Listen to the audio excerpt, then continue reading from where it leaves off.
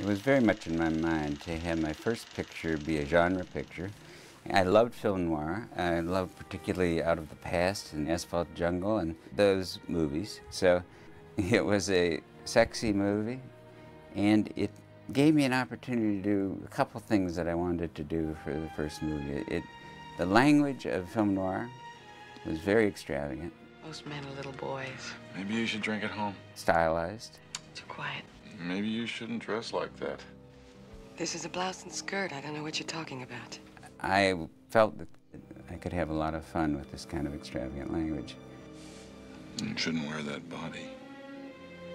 The other thing that I had loved about the film noir was the Baroque freedom of the camera. And I thought, this genre is going to give me an opportunity in my first film to try a lot of things, because I don't know if I'll ever get to make a second film. And I wanted to make sure that the first one had a lot of fun associated with it. It had taken me a long time to start selling screenplays. Then I sold 2 very quickly, and that led me to George Lucas and Steven Spielberg, and I wound up writing Raiders of the Lost Ark and The Empire Strikes Back.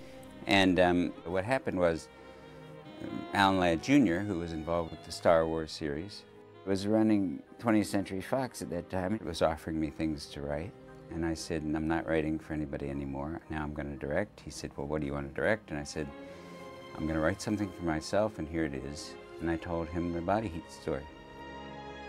When I was in the middle of writing it, he left the studio. Luckily, Laddie, as Alan Ladd Jr. was called, had started his own company, the Ladd Company, and he said, come over to Warner Brothers, where the Ladd Company was, and I'll make it there. But you need to have a sponsor. So I went to George Lucas. He loved the script. He said, I will sponsor you. I will stand up for you.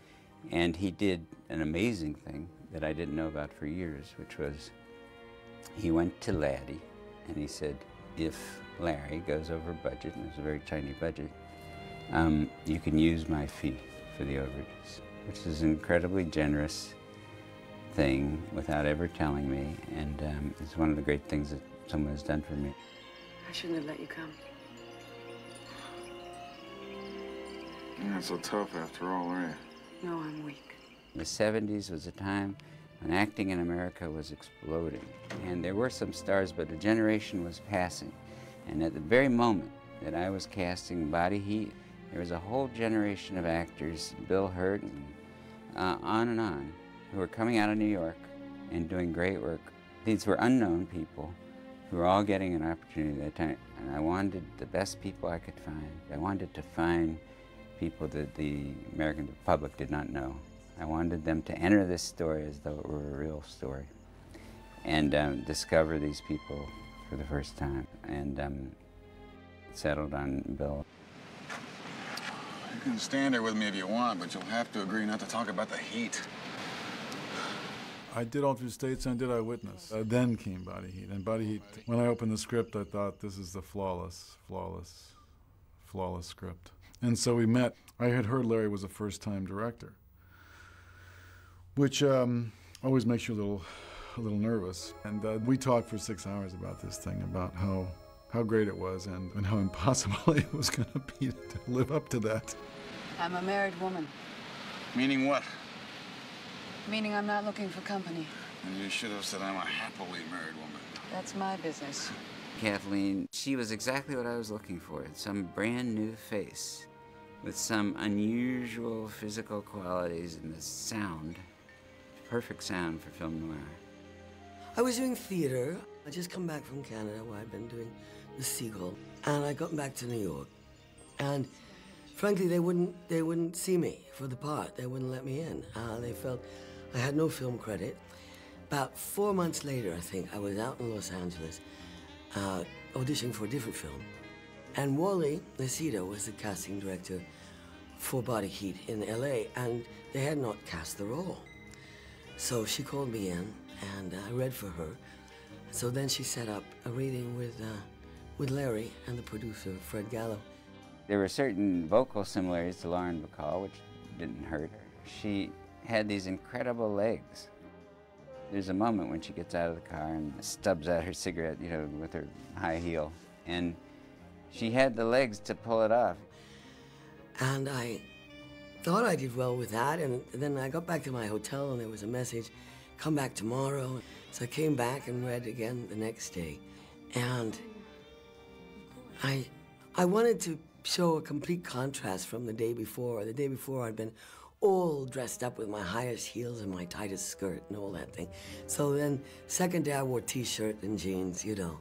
And I kind of just stretched out on this couch and read what he'd given me. And there was this quiet at the end, and I looked up and Larry said, I never thought I'd hear that the way I hear it in my head. And I thought, well, that's great, you know. He's coming up tomorrow. I can't stand the thought of him. He's small and mean and weak. So then they set up a screen test with Bill. We had tested lots of people, and they were good and they were interesting, but there was nothing like when Bill and Kathleen tested together. I want to see the chimes. You want to see the chimes? I want to hear them. That's all. If I let you, then that's all. I'm not looking for trouble. And then we had to wait.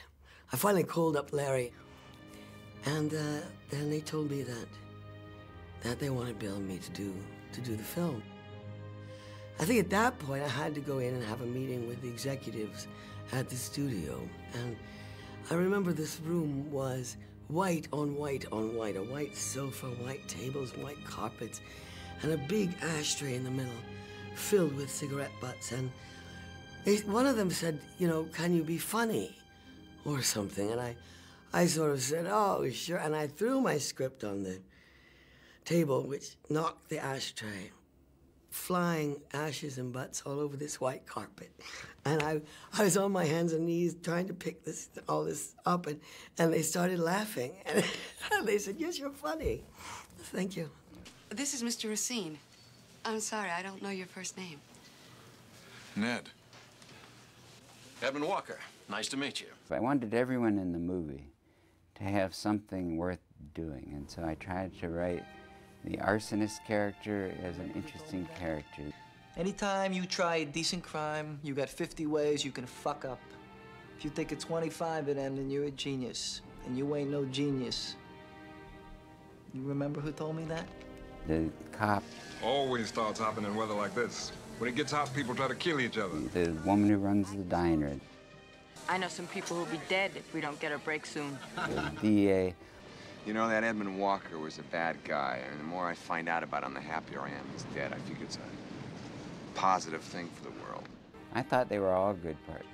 And the man that is the victim. I wanted him to be an interesting character, not what we think he's going to be. Let everyone surprise us with their humanity. So I've tried to do that throughout. The next 9 pictures I directed, too. I like to have them rich and full of believable people. I met lots of people for the Oscar and the Lowenstein part, and I just loved J.A. Preston. I thought he had all that kind of moral authority that the character had to have. He is the one character in the movie who just has a code that he absolutely lives by. Ned, you've messed up before and you'll mess up again. It's your nature. And Ted had done only Onion Field. It was the only thing I had seen him in, and I just thought he was terrific. I had a dream last night so boring it woke me up. I was afraid to go back to sleep. I do remember that you could take the script that I auditioned with and go to the film right now, Body Heat, in a theater, and you could conduct it like a score.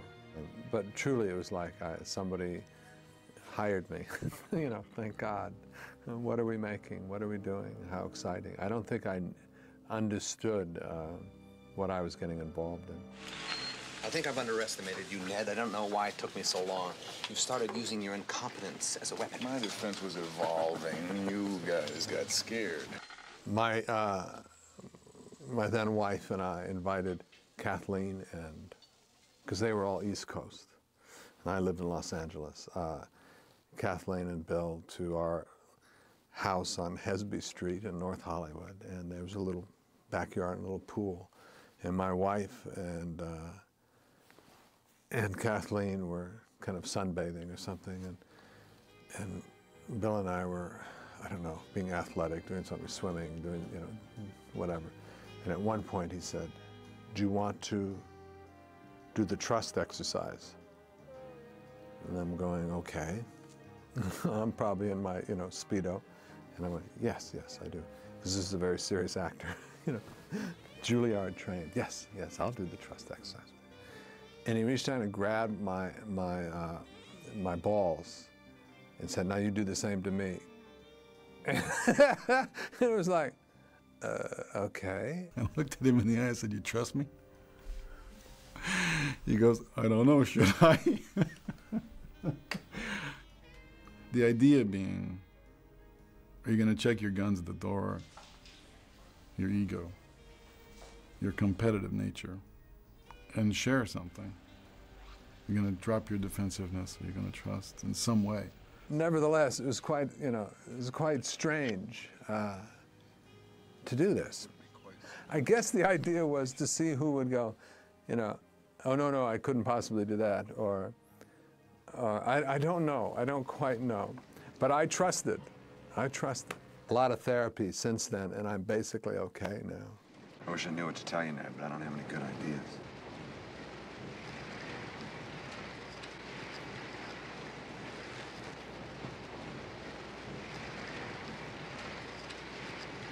I'll see you. Hey, lady, you want to fuck? I had been on a soap opera, and they looked for an actress who would be incredibly similar to me to take over the role when I wanted to leave. You know, they asked me to come and look at these tapes of these 5 women, and I thought Kim Zimmer was the closest to me. So when Larry said, "Now we have to find a woman, you know, an actress who could be mistaken for you," I said, "Well, I know one." You know, she took over my old role on the soap opera, and so we called her up, and so that's actually how we found Kim. You two have fun now.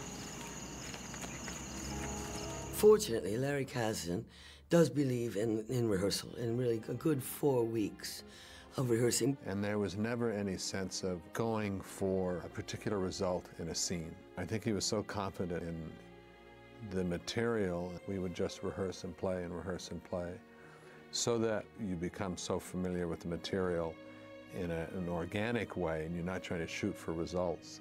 That's a wonderful thing for an actor.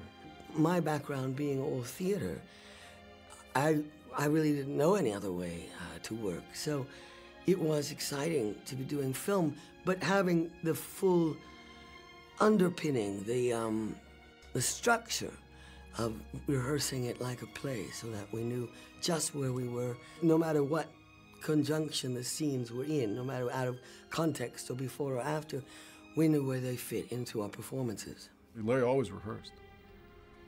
I mean, we were allowed to rehearse, and we rehearsed all our films. Tourist and Chill and I Love You to Death, we rehearsed all those films. And that's where you can bring consideration, you know, to the work. Oh, you can't buy me. I don't come cheap. People ask me, you know, what a great idea. Was that your idea to dance? Why does he do that? It's pretty good. That's the weird part. You can pick up the script and, you know, it says, "Does Fred Astaire dance?" Da, da, da, da. And everything was choreographed beforehand.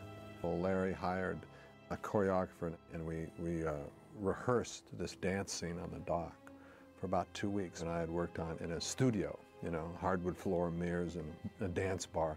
So I had really gotten it down. And I went out there, and all of a sudden, this hardwood floor, mirrors, dance bar studio was not there, and it was this fishing dock that was covered in fish grease and heads and oil. So the thing was completely slick and very rough and rugged. And, you know, my little perfect dance went flying out the window. And I was struggling not to just, you know, do the splits and slip. I was very excited by the possibility of dealing with the actors. I had wanted to be an actor, I had done some acting, and I wasn't very good at it, and so I gave it up and concentrated on writing and directing. But I loved actors, I still do. I'm amazed by what they can do.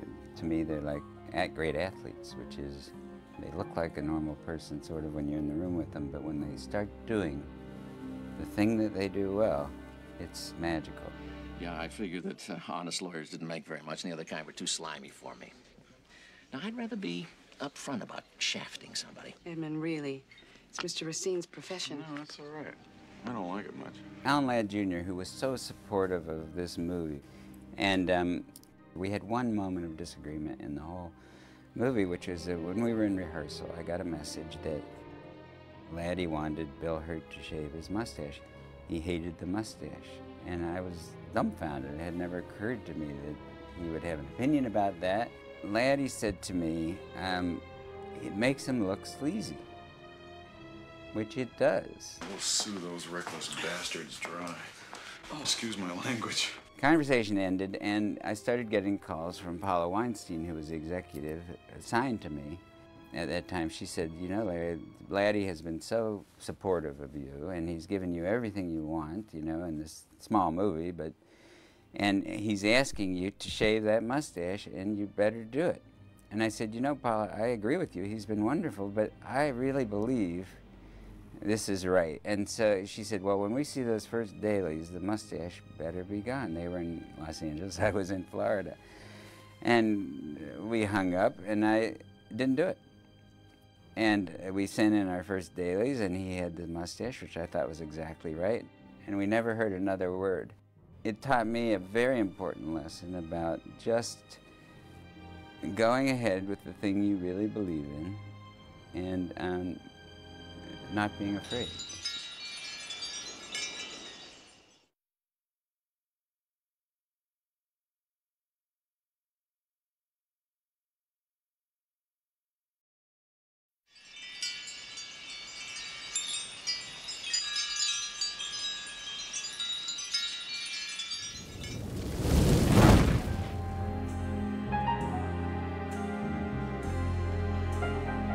I had written Body Heat to be made in specific locations on the Jersey Shore, New Jersey Shore.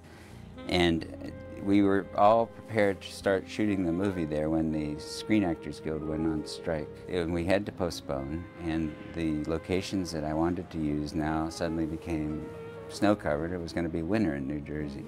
So we rescouted. Charlie Oken, who was working with me at that time, went down to Florida and brought me, when he found, equivalents for everything we had found in New Jersey, and we decided to shoot the movie around Lake Worth, Florida. But it happened to be the coldest winter ever in Florida at that time. That made it quite difficult to film, and it was very uncomfortable for the actors also that had to go around in skinny clothing or no clothing and be sprayed with sweat on their clothing and whatnot while we were in huge heavy jackets. And everything that creates the heat was done either in the acting, in the sound, in the wind, all of the effects that we used to create the feeling of heat for Body Heat. It's all an illusion. My God, it's hot. Stepped out of the shower and started sweating again. Still burning? When they're complaining about the heat, we had to hide their breath, which was showing. And when Ned and Matty meet on the boardwalk, the wind was blowing so cold and heavily that we had to park the trucks just off camera to block the ocean. It wasn't a breeze, the winds that were blowing in and freezing Bill and Kathleen as they had this sultry introduction along the hot boardwalk. Those days were very, very cold. And for me, the terror and horror of Body Heat was the spritz bottle. Oh, God. They're walking up behind you, you know, because the shirts had to be wet, and the thing had to be wet, and the face had to be wet, and then you had to act hot. You'd hold ice in your mouth until the camera rolled, and then spit it out so that you wouldn't have the steam coming out because the air was so cold. You're not too smart, are you? I like that in a man. But I wanted this tone of their first conversation to establish a certain kind of stylized language. What else do you like? Lazy, ugly, horny? I got them all. You don't look lazy. a certain kind of humor, which I felt was absolutely vital to the whole project. I need someone to take care of me, someone to rub my tired muscles, smooth out my sheets. Get married. I just need it for tonight. I wanted them to be funny with each other. Oh, nice move, Matty. Matty, I like it. It's right over your heart. At least it's cool. I was burning up. I asked you not to talk about the heat.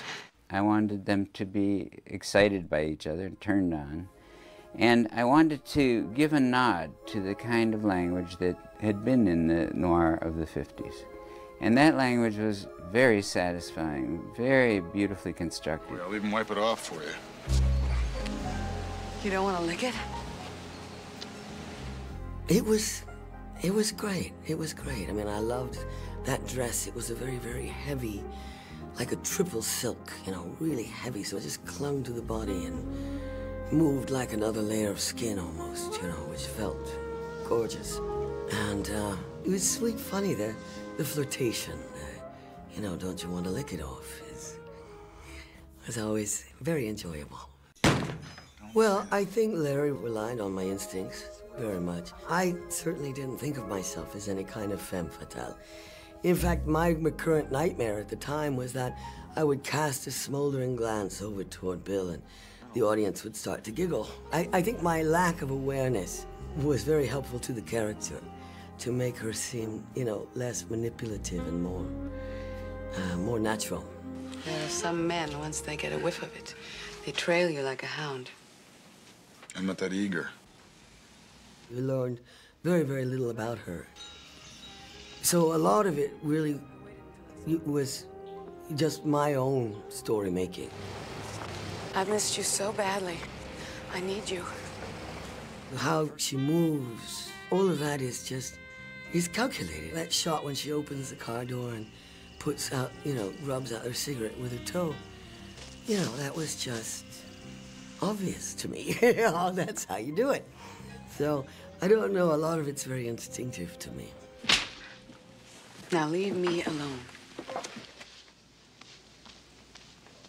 The one concern I had probably was about how we would handle the sex scenes, because it's a very uncomfortable situation generally, you know, to have actors doing that. There's nothing less sexy really than a film set.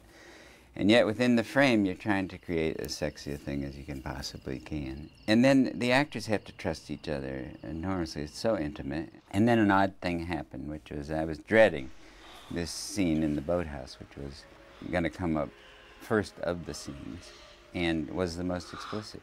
And we had a problem with the schedule.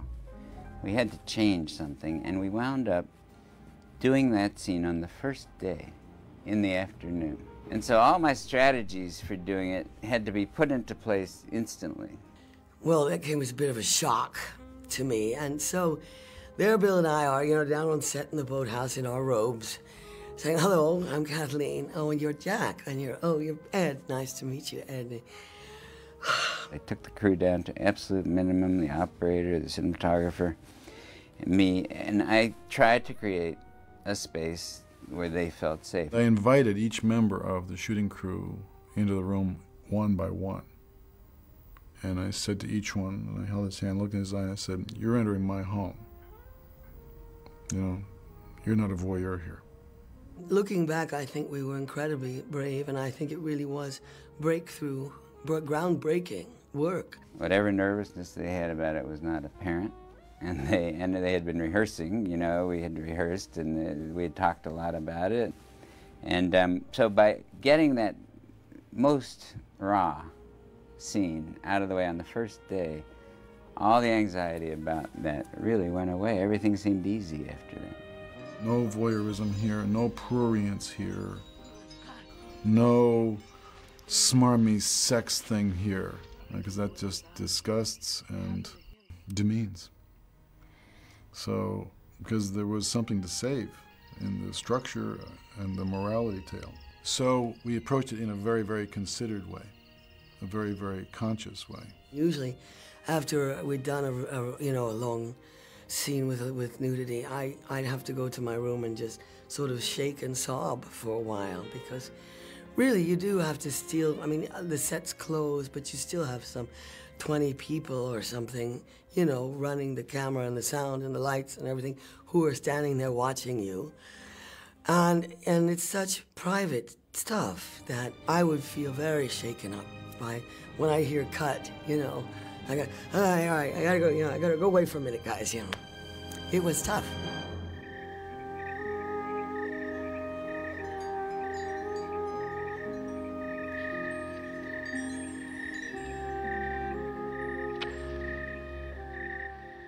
Every day, there would be a surprise for me when I would go to see dailies. It was as though I would absolutely be excited when I would see a shot that was a typical archetypal noir shot. One of the visual motifs in the movie was how are they melded?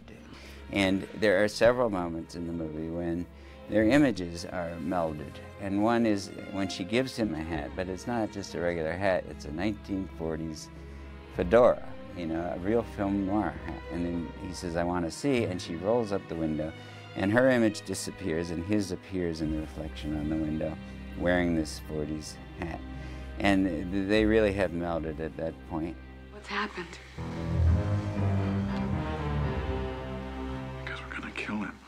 In the office, when they actually come out with it and decide, that was a big moment for me in the movie. And this is the place where we would stay a long time on their embrace.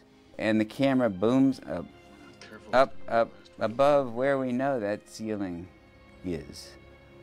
And that's the point at which Dick Klein said to me, you know, whose point of view is this? And I said, it's God's point of view.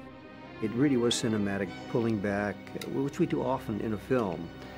And not that it was motivated, but it turned out to be correct, really correct. And it was Larry's initial idea. I didn't quite know what he wanted, but I think he devised that extremely well. That man is going to die. For no reason, but we want him dead. It is the moment at which they make the fatal decision, and, you know, they're choosing between heaven and hell at that moment. What's wrong? I think someone's downstairs. He has a gun! Where?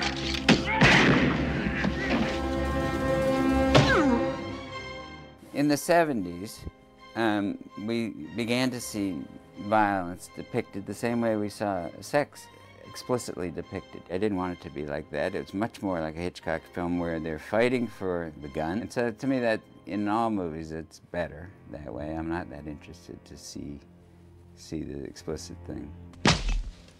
And you think it's a movie about them killing her husband, but then at this point, it becomes a movie about her betrayal and her having manipulated him. He's really caught in the trap. They meet at a higher class law firm in West Palm Beach, and we go in with him. And in fact, the room is revealed entirely from his point of view. Mrs. Walker, I am very sorry about your husband. Thank you, Mr. Racine. And what's happening is that we're discovering with Ned things that we don't know. Who are the players here? And now things are getting worse. I want you more right now than I ever have.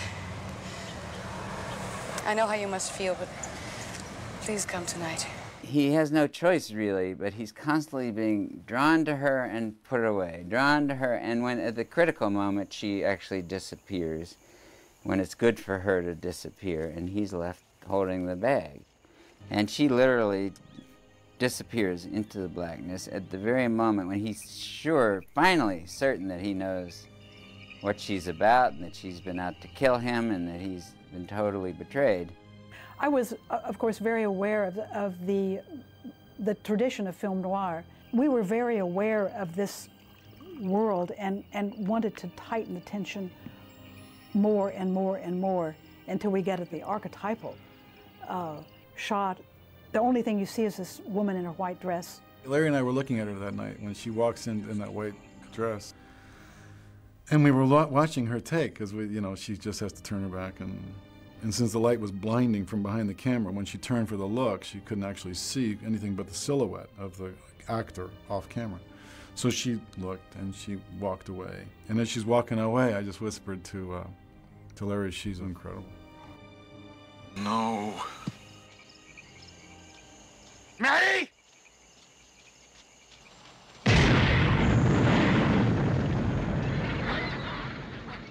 The shot where we discover Ned in jail, which is along the cells from above, was strictly a case of there was an old jail in Long Beach that was actually set up that way where it didn't go up to the ceiling. The bars went up and they turned and you could see through the ceiling. And when I saw that location, I said, oh, this is fantastic. We're going to discover him from above. She's alive. When Ned is in jail and has plenty of time to finally think about what has happened to him. We found a body in the boathouse.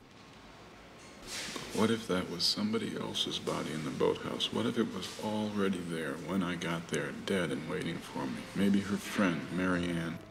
Because she's been so far ahead of him at each step. But he gets an idea of what might have happened. And then he gets the confirmation in the high school yearbook. And he is confirmed. He's all alone. He's stuck in jail for life. But he is right. He's finally caught up to her. She's alive. She ends up on the beach, missing him. She's got what she wanted, except that she didn't think she was actually going to fall for the guy. I think she probably ended up extremely unhappy and lonely. And, you know, she would never trust love again. I mean, having completely betrayed love herself, she would never accept it from anyone else. So I think she's quite condemned, actually. We went to Catalina. Catalina is a kind of an ordinary island. It didn't appeal to me at all. And I took Larry off to the side and I said, Larry, we've got a magnificent film here. You can't shoot it here. I said, I think I know just the place. And it happened to be a place where I've surfed a lot of times on Maui. And I said, I'll bring in a research picture for you. And I did. I brought in a still picture, and they liked it, and that's where we went. What? It is hot. There was coverage on the guy, but we didn't use it in the film because it was really about her isolation. She has been isolated by her acts, and though she may not pay for them, she's paying for them in the worst possible way, is that it's now she has unrequited love for this man that she actually fell in love with. It's tragic. I have always felt, and the last shot is most indicative of it, that she has unexpectedly developed feelings for him. And Kathleen is very good there. She does not look like the champion. She looks much more split and torn about what's going on. And I think that's exactly right, that she has this ambivalence. And that's classic noir. No matter what you think, I do love you.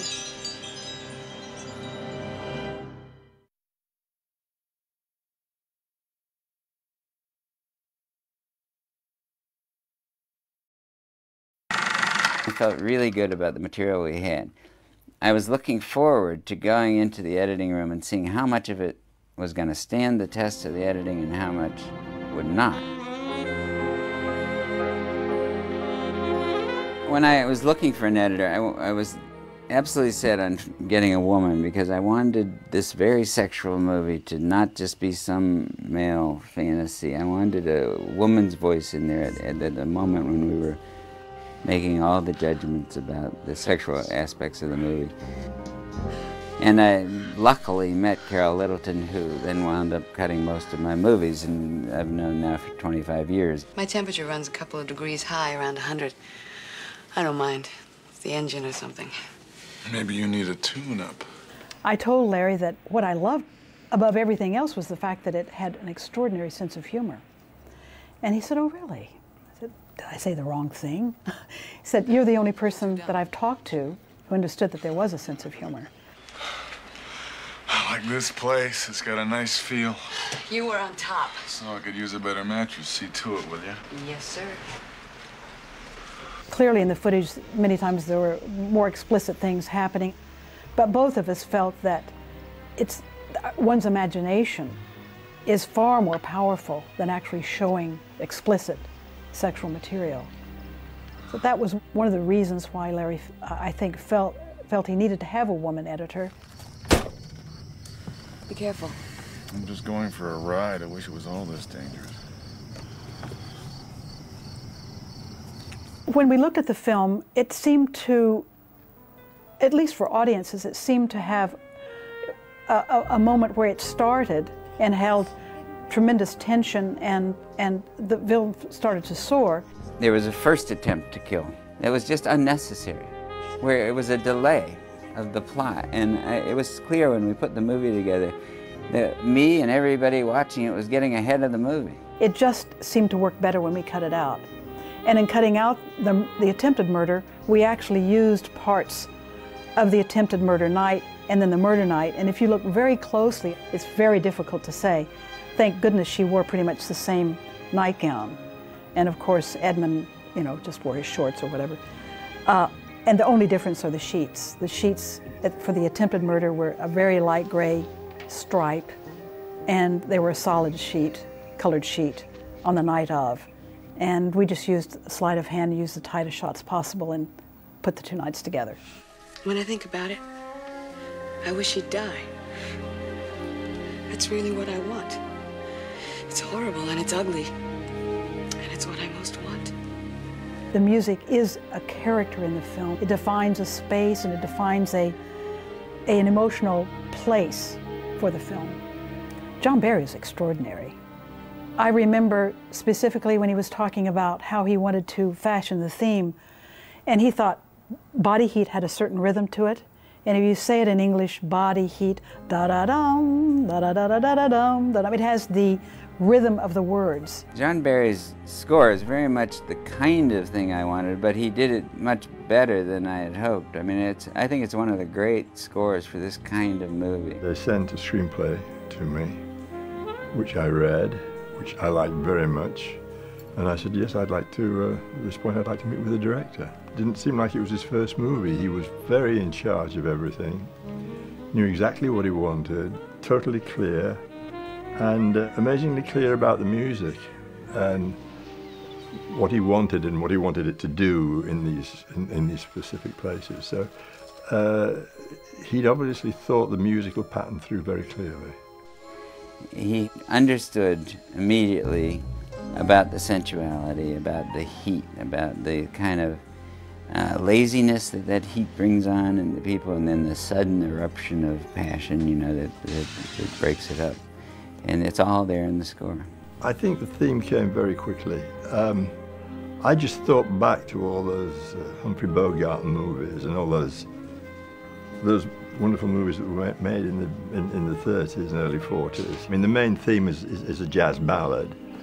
And I thought it was appropriate. I thought it was very simple. It was a jazz ballad, plus the figure from the piano, the strident figure of the chords, and then the low end was just the low strings. So it had a fullness. It was very simple, but it had great clarity to it, which is the way I love to work. And I think you have to get that main theme that is like a hook, like the fish. That unity is, to me, the most important thing, because that's the whole score, it's the whole entity. And I was very fortunate to be surrounded by musicians who understood that language and didn't say, what do you mean, or whatever. They were very, very involved in the whole piece, which made life very easy for me. There was a wonderful alto sax player called Ronnie Lang. And I went over this with Lang, I said, you know, that he's like a central voice, but he was able to do that very well. It gave it all that color. And then when you come to the closing titles and that last scene, you've got to come up with the king piece that really comes through on that in a major level and hits the audience. So they go, oh my God. And it's extremely satisfying when that works. And you can feel it in the audience. When you listen to that closing music, you just say, we nailed the bastards, you know. So when I went to see it the first time, first of all, I was just blown away by the music, the editing. Larry wants everyone to do their best, and he has that eye for the undercurrents of their abilities. and helps to release our guardedness. These things are precious, because Larry is, as far as I'm concerned, the best experience as a director I've ever had in film, and we've had a great relationship. It was the three of us against the whole Hollywood system. You know, we were going to make a film the way and the quality that we saw in our hearts, our minds, you know. So in that sense, it felt very safe, because we were like this club, you know, that we protected each other's backs, and I knew I could depend on both of them, that they wouldn't let me down, and I was not going to let them down. So it felt very safe in many ways, which is surprising given that the material was so unsafe. You ready to hear something really wild? No, I may have had my share today. No, this is right up your alley. Oh, I have a little story. My mother, who's no longer with us, and was, you know, didn't have a television and didn't go to movies or anything like that. She went to see Body Heat and walked out. She was so disturbed by the sexual content that she lied to me over the years. That, you know, I found this out maybe 4 or 5 years ago, that she actually never saw Body Heat because she was up and out. It was a powerfully sexual, passionate, dark, noir dark movie. I mean, he really pulled that off. I mean, I think it was as good, if not better, than the original film noirs. It wasn't like a rip-off. It was film noir.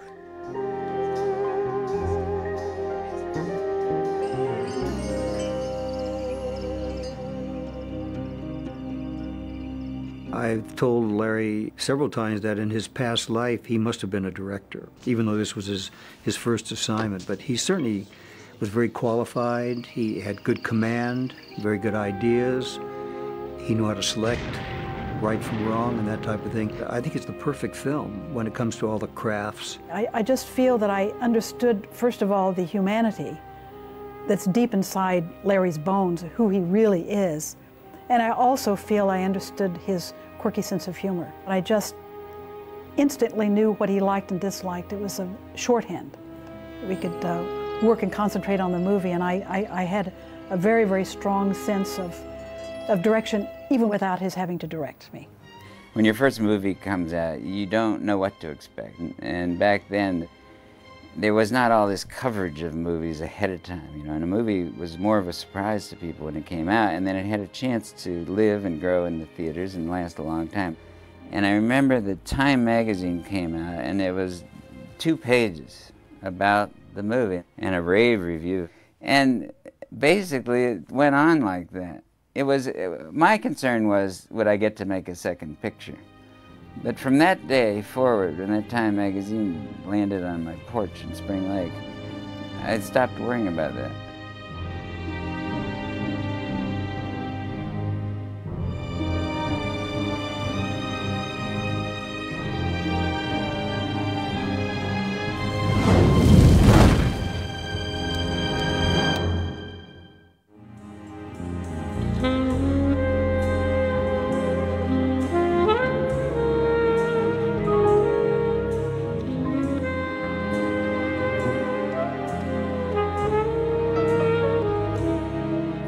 Mm-hmm.